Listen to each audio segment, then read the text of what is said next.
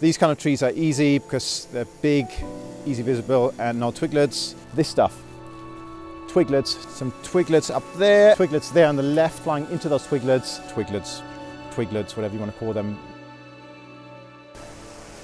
Those twigs.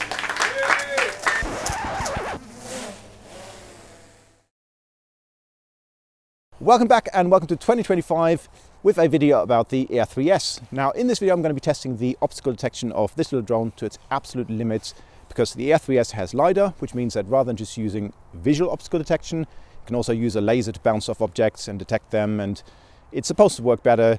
You've probably seen lots of videos already of people flying this around cities and woodlands and showing how well it can work. But there is a bit of a Achilles heel when it comes to obstacle detection with drones, and that is this stuff. Twiglets, scraggle, whatever you might call it. This will ruin your day when it comes to using obstacle detection in woodlands. And I want to see how well the Air3S can cope with this. So I'm going to be testing that to its limits in these English woodlands, which are not very tidy, very scraggly, lots of this around, and props are going to be broken, might crash it, we'll see how it goes. But yeah, if it can survive this, it can survive pretty much anything. So what I'm going to do is I'm going to set this into a forward flight in cruise control, let go of the sticks, let it do its thing, see how my nerves stack up, hopefully not crash it, and we'll see how it goes, see if we can get to the end. Let's get going. So we're going to push forward and set the speed on this, like that, and we're off.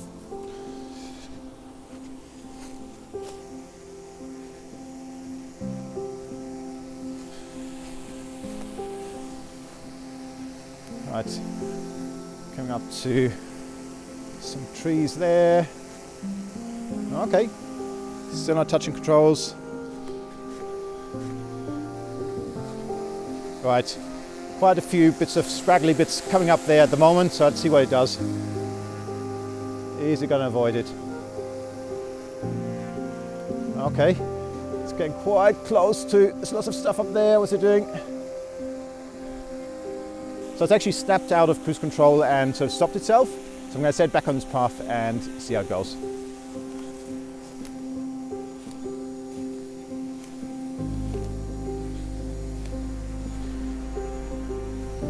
Right, coming up to some trees. These kind of trees are easy because they're big, easy visible, and no twiglets. So that's no problem for the Air3S.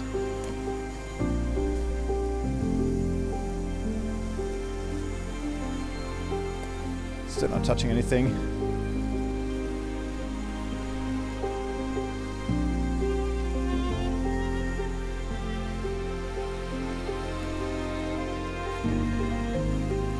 Right, a couple of trees there, some twiglets up there, and wait, what's it doing? Okay, let's try it again. Wait. Oh, that is quite impressive. That is very, very close. It's literally got to that point and stopped itself, so okay. Try it again.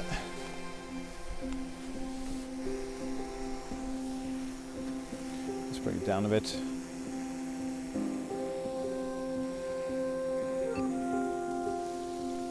See what it does. Okay, it's avoided them pretty well. It's quite twitchy.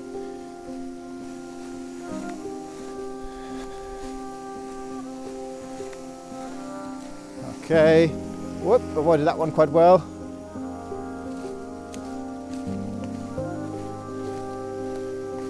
Right. Nice big tree up there, that should be fine.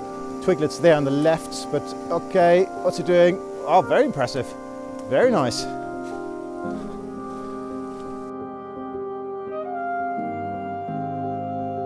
Whee, and it stopped again. Hey, no, still going. Ah! Oh God. Okay, I'm still not touching anything. That was completely the drone just deciding to give it a go. Okay, that's quite impressive because it actually stopped itself from flying into those twiglets, aborted cruise control, and when it couldn't find a way around them, just stopped completely. So I'm going to fly back into the sun and see what it does in that direction.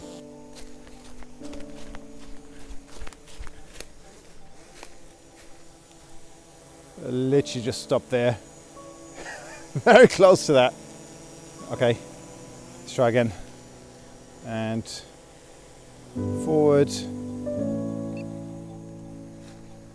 Going a bit faster now. We just missed that one.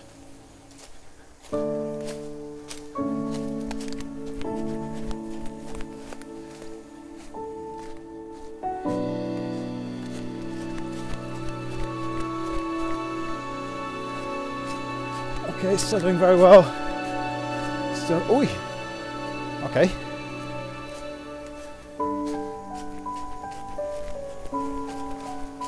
Missed those. Still not touching the controls. We just missed that one.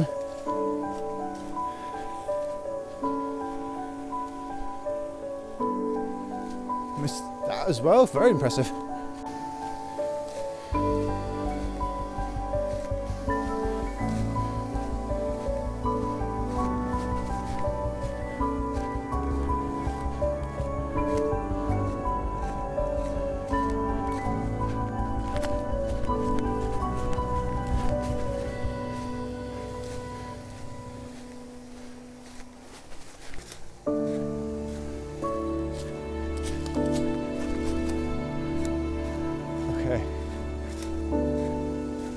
Okay, it's finally stopped itself.